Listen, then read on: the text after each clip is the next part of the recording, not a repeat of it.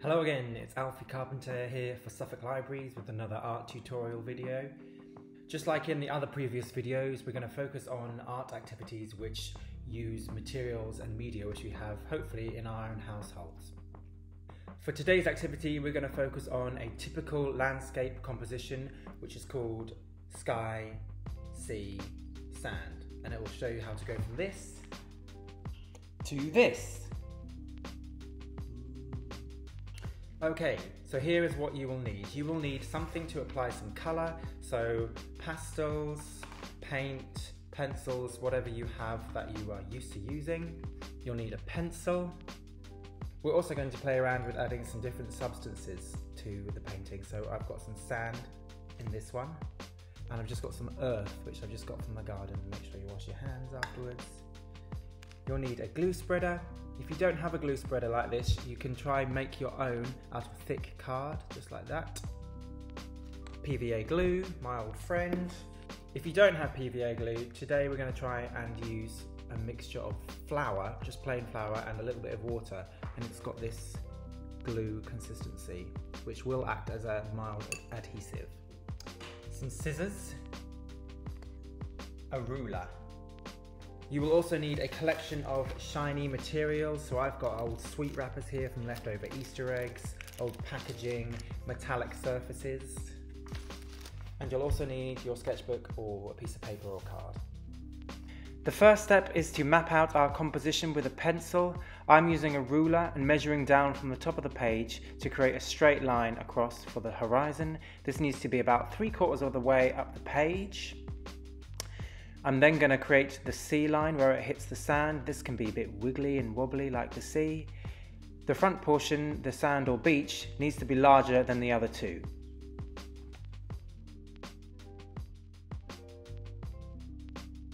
The next step is to create the sky. I'm using acrylic paint, but you can use whatever you like, pencils or pastels. I'm using very watered down paint and a mixture of different tones of blues, greys, whites and silvers. With a thick brush, I'm just washing it from side to side across the page.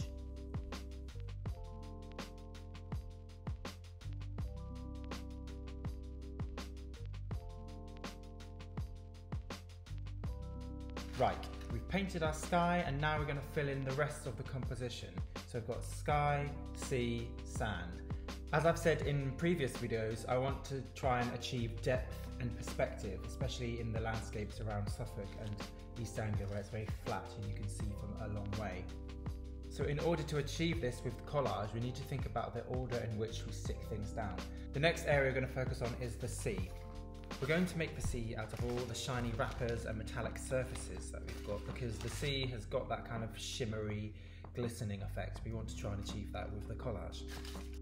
What we're going to do is we're going to shred all of these different surfaces into different sized strips. So we've got very thin strips here, and we've got slightly fatter strips here. And you can do that by using your scissors carefully and cutting up into strips. They don't have to be perfectly straight, because the sea isn't perfectly straight. It's got wiggly and wavy lines, so I've got a bit of a wavy line there going on. And you can have different colours. The sea isn't just all one colour either. There's loads of different tones and hues within the sea. I've also got this nice cellophane stuff from all those sweets that I ate over Easter.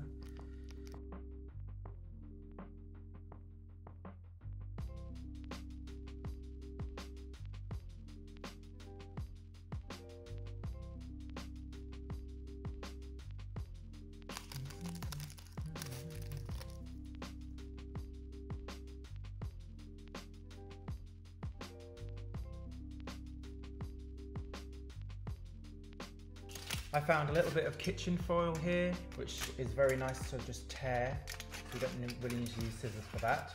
You can tear that and make a strip like that. Now we should have quite a large selection of different strips of the metallic surfaces, which we're going to stick down to create our sea. To do this, we need our glue, which we then apply to the paper, starting from the horizon, which is the furthest point away in the sea. In order to accentuate the depth and perspective of the sea and give it that long distance effect, we're going to select the smallest strips and stick them down from the horizon, working our way forwards. You can overlap the strips as you go.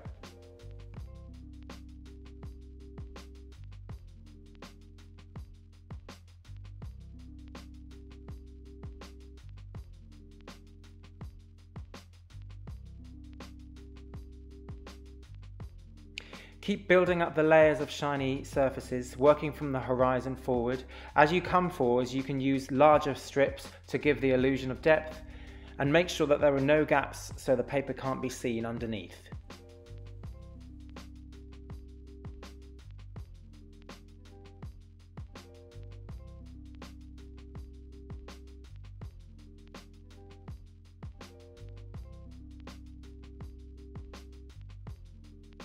Try and vary the different colours of the sea using different surfaces and different levels of shininess.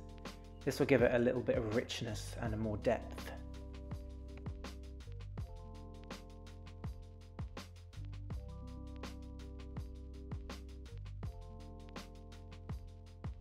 As you get closer to the sand and the shore, use larger bits of the shiny paper and that will make it look like they're really close.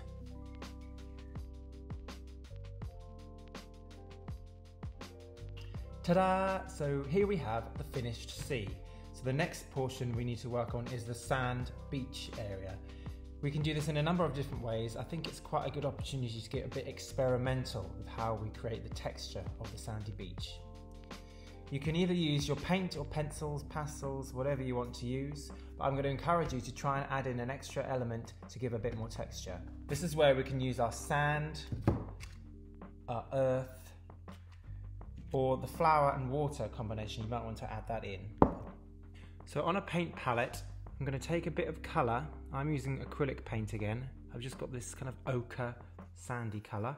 I'm going to mix that in nice and thick. Maybe add another tone. I'm going to add a bit of white and a little bit of gold. Mix that in. A bit of water. I'm using quite a thick brush.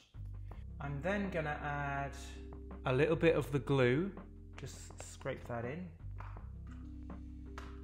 I'm also now going to sprinkle in some of the sand and a tiny bit of the earth for now. Let's see what that looks like. It's definitely an experiment. I might add in some of this flour and water combination. Mix that all together. And then I can start applying it to the paper. You can see it's kind of like a cake mixture.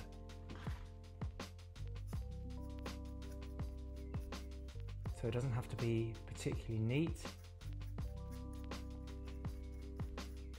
Going right up to the edge of the sea and overlapping it a little bit, just as it would on the seashore.